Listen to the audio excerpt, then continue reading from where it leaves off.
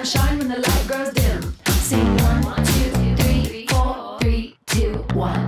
Cause no one can do it like we do it, like we do it, like we do it. Cause no one can do it like we do it, like we do it, like we do it. Cause no one can... What's up, guys? Welcome back to another episode of Fear of a Flat Planet, presented by Toyota. I'm your host, two-time Paralympic snowboarder, John Leslie. And today I have joining us Mark Fawcett and Greg Picard from Canada Snowboard. How are you guys? Great, thanks. Yeah, pretty good. Yourself? I'm great, thank you. Just enjoying another sunny day here in Whistler. It sounds like everyone's got some sun where they are. Greg, I guess the sun's gone down, but you did enjoy a sunny day. Spring in full effect now. Yeah, well, it's full winter. I'll make both of you jealous. It's full winter here in Banff up at Sunshine. Powder day today, -4 and gorgeous. Cool. All right. So Greg, you are the head coach of the Canadian Para Snowboard team. You're also the owner of the club Elite Snowboarding based out of Bromont, Quebec. You're an ex-racer, a BMX badass, husband, father, and you juggle it all like a pro. What was your day like today? Where are you joining us from? Today, well, I'm back from Italy from a week. I'm on day 7 right now, counting the days. 7 out of 14. I'm quarantining at home. Day was pretty good. Had to play outside. It's like I've mentioned before, +20, sunny, can play around. So yeah, pretty good day. It gives me some time off, that quarantine time. Yeah, thanks for taking time to talk to us. Awesome. Mark Fawcett, you're a 2-time Olympic snowboarder. You're a zookeeper at home. You've got birds, dogs. I feel like you have maybe even like goldfish or something. Rabbit. You're a husband, father, snowboard guide, shop owner, snowboard legend. Same questions to you. Where are you today? What did you get up to? I was really missing having Greg with me. So I was solo coaching with our para team up here at Sunshine Village. And establishing and setting a training environment by yourself is something I haven't done in a few years. So it was a lot of work, but I got the team to pitch in and get involved, and they were really new at that. So that was interesting, and just super fortunate to have full midwinter conditions and be able to snowboard every day for work. So you had a full-on work day today, as I would describe it, in terms of like, if you're a coach on a Canadian national team, like the best day you can have is on the snowy slopes, I guess in Canada. Like, so that's pretty sick. And that's in Banff, Sunshine, Canmore. You saw a little bit of everything today, I guess. Yep. Yeah, absolutely. And the day's not done. We, took a lot of video, and we go through that in the evening. So I've had 2 little visits with athletes and gone through their video and done a little meeting, and then got 2 more after this, and then hopefully have enough time to eat something before I go to bed. Wake up at 5:30 tomorrow morning to start it all over again. To go drill some holes and set some gates. Yeah. All for us. Well, we really, really appreciate it. And I guess on that note, all that hard work leads up to, Greg, what you just experienced. You kind of touched on it a little bit. You just got back from Italy. You went to a World Cup with Tyler Turner, one of your athletes and a teammate of mine. What happened there? Was there some success? Yeah, it was casual. It was no, it was great. Super unreal experience. We just showed up to Italy, last minute thing, and it was really to see where Tyler was at with the training. Was his first event, really, first World Cup, and then first day qualified first, which was pretty unreal to see. We were aiming for we were probably around 4th, third or fourth, and then end up first. Some mistakes after that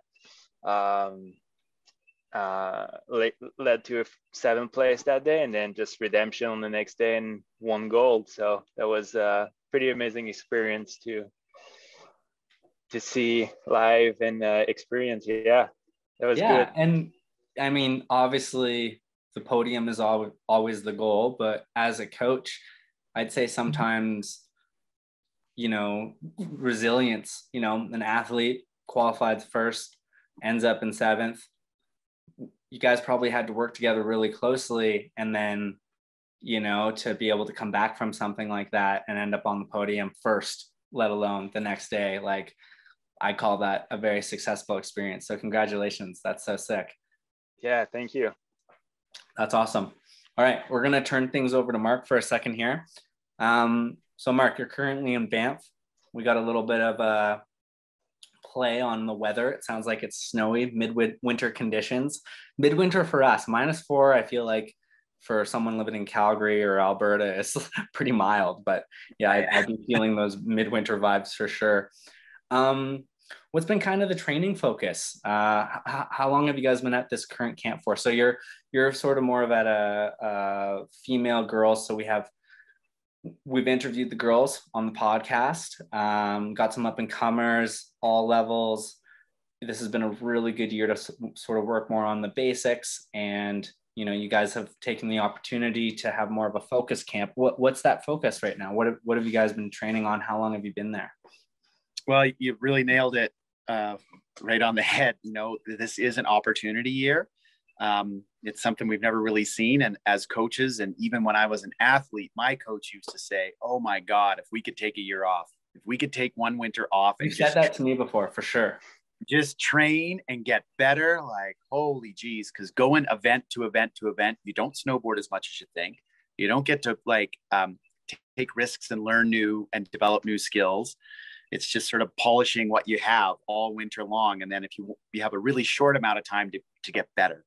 So this winter has been an incredible opportunity, and we've watched our whole gals team really step it up in all facets of their snowboarding.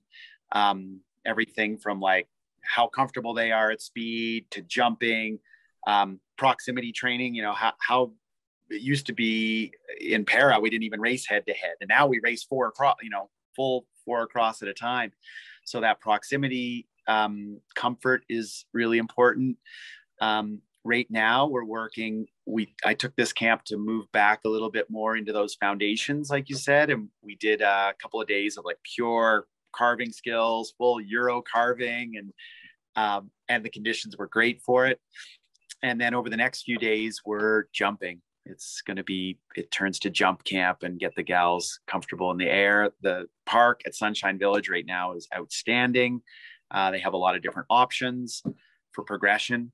And that's what we've been doing, and having the whole crew of 4 gals has been really fun. They've been loving it. A riot when they're not busy getting sushi poisoning.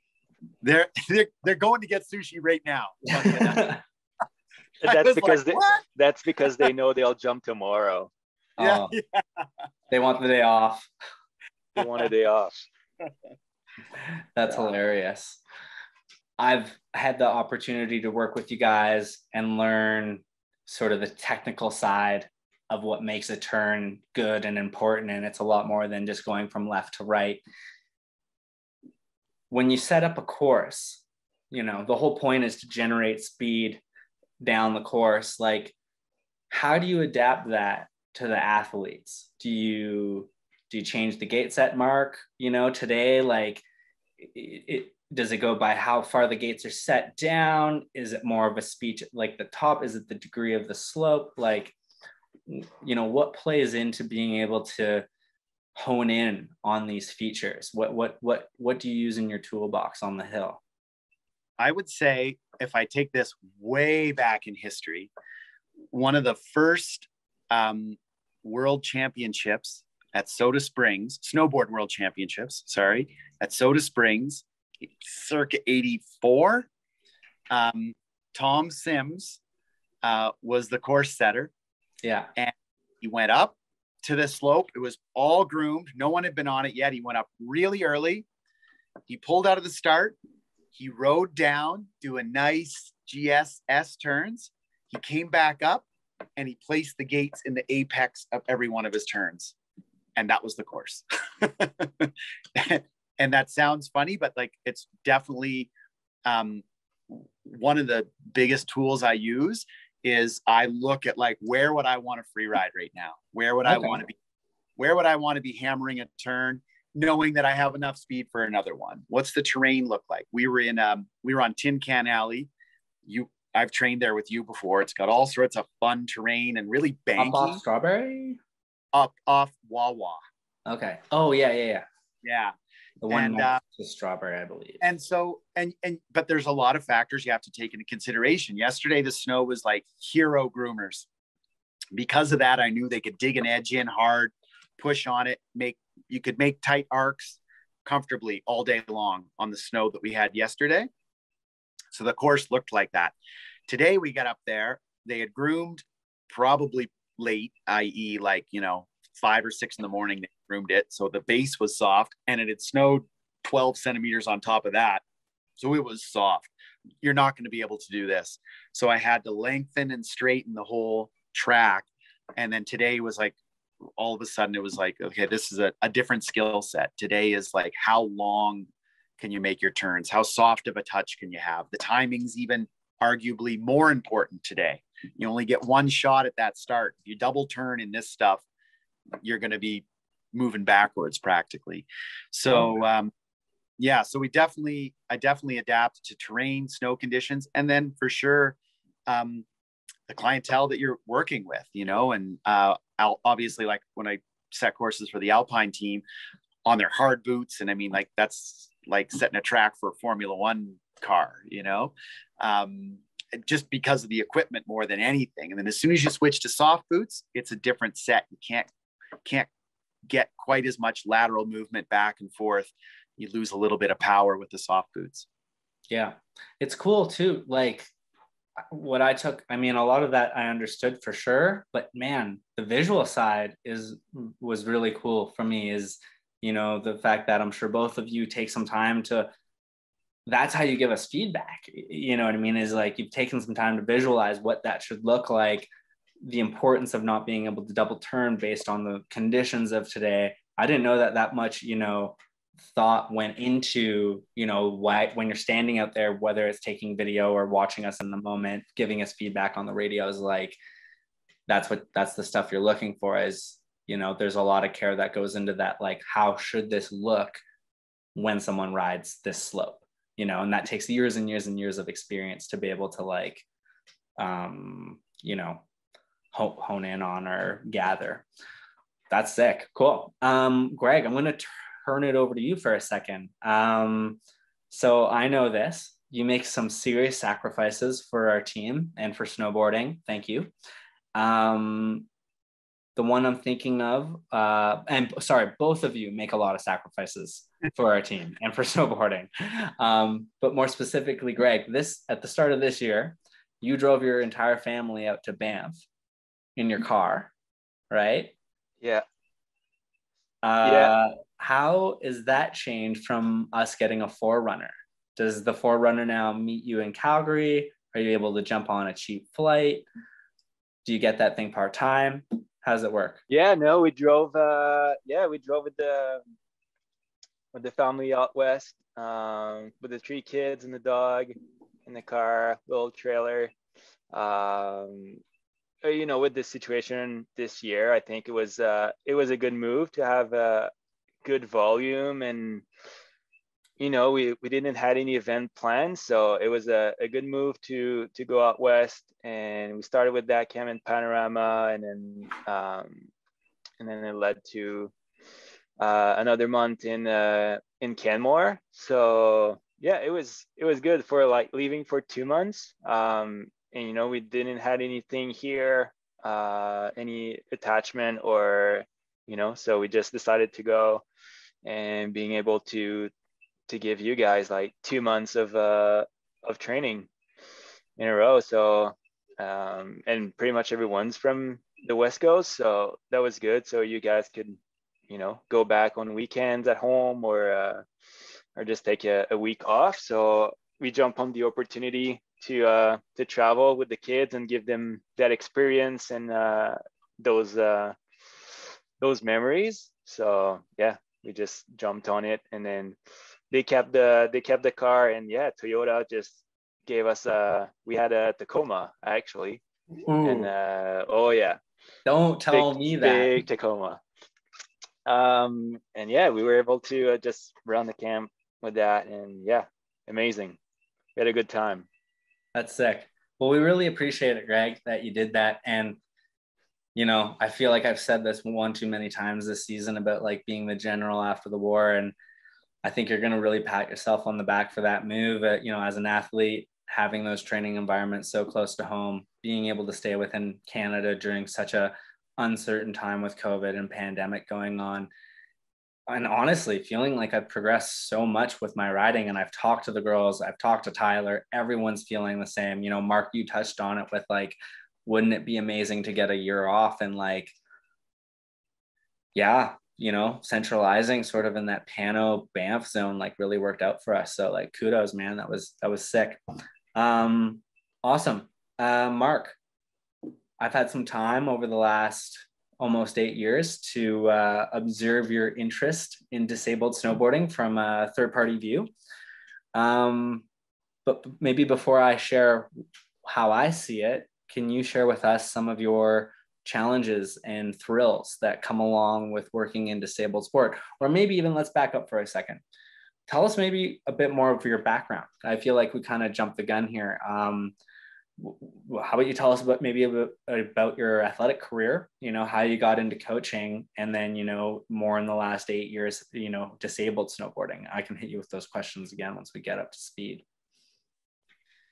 Yeah. So I first saw snowboarding in an old ski movie, a Dick Barrymore movie. And the character was Ted Shred. And this was like an early 80s movie.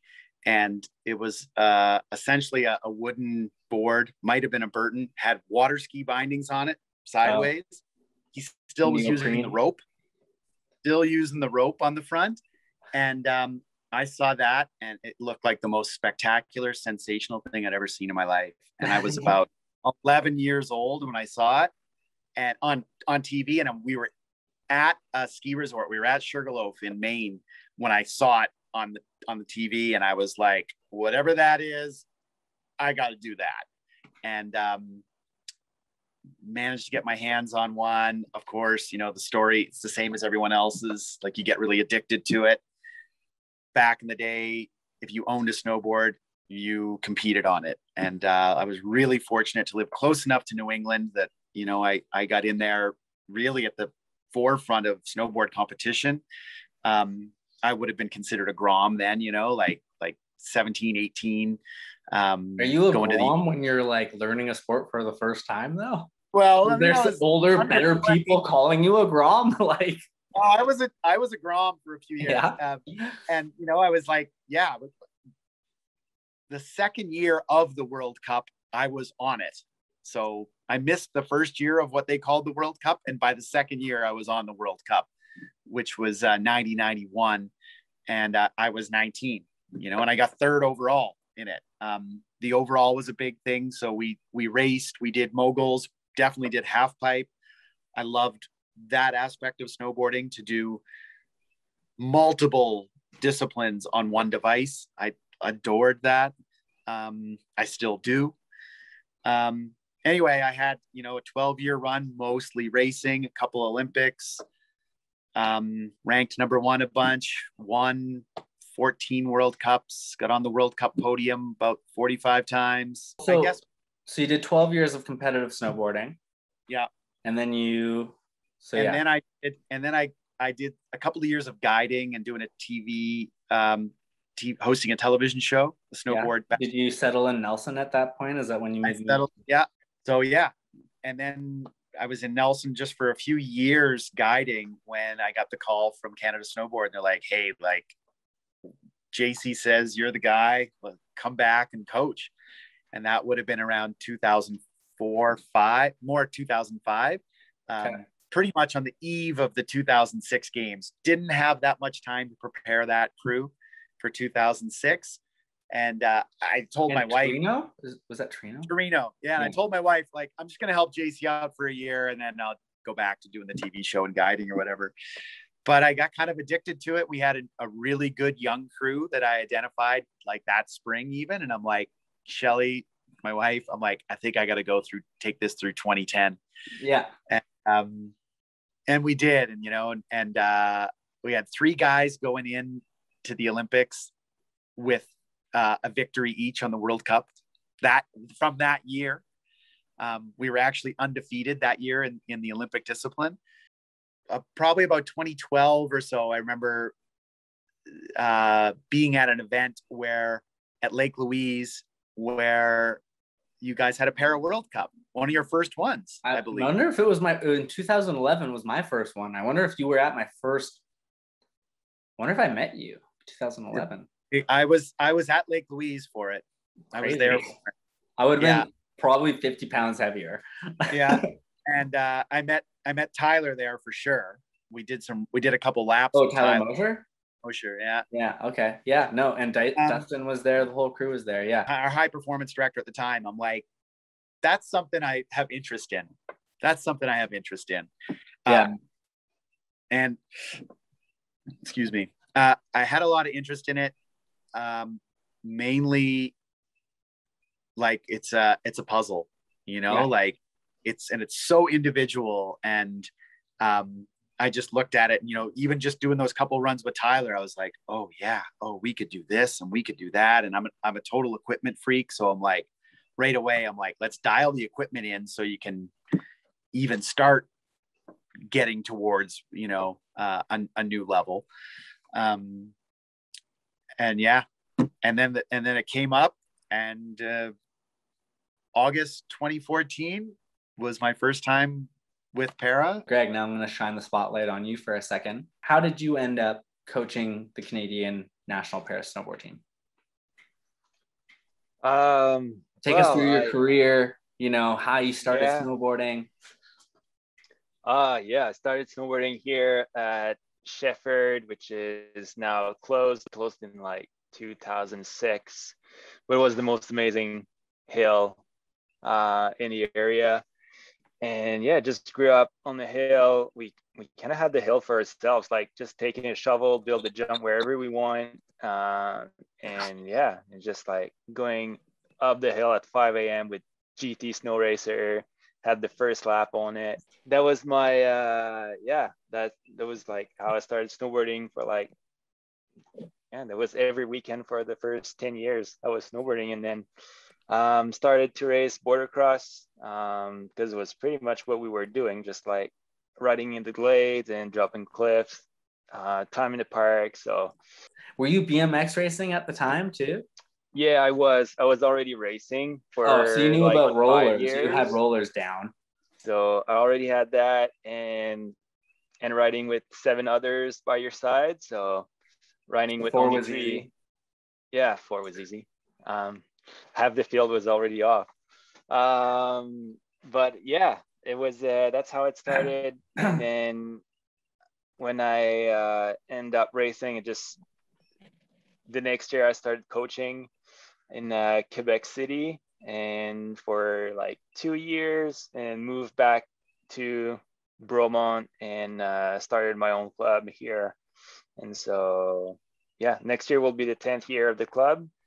And yeah, I just saw that job opportunity at Canada Snowboard 3 years ago. I applied. We were kind of in a low with the club where we had a lot of grassroots and stuff, but not much older athletes. So it wouldn't be like a full-time job, and just saw that